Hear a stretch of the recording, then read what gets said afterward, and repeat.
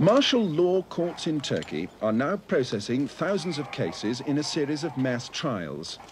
Here, at Martial Law Court number 1 at the military headquarters near Ankara, 34 members of the banned National Salvation Party are facing charges that they violated Turkey's strict laws about secularism, insulted the memory of Ataturk, and tried to set up an Islamic State.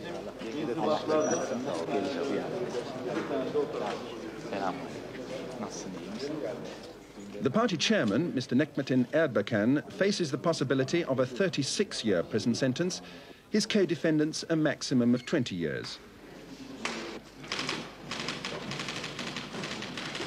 There's no jury, and the case is heard before the Attorney General, 2 military judges, and the Chief Judge, who's a civilian.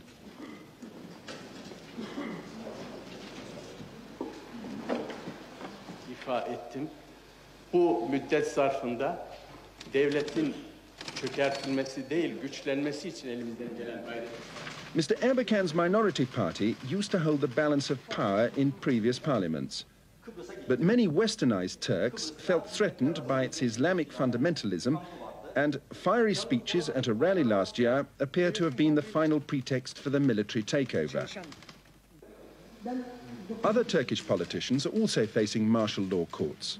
Elsewhere, 587 members of the extreme right-wing Nationalist Action Party are to be charged with offences ranging from attempting to overthrow the constitution to armed insurrection.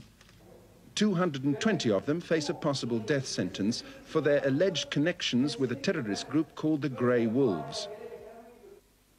There are even more charges against suspected left-wing terrorists, and military prosecutors have asked for the death penalty in about 900 different cases.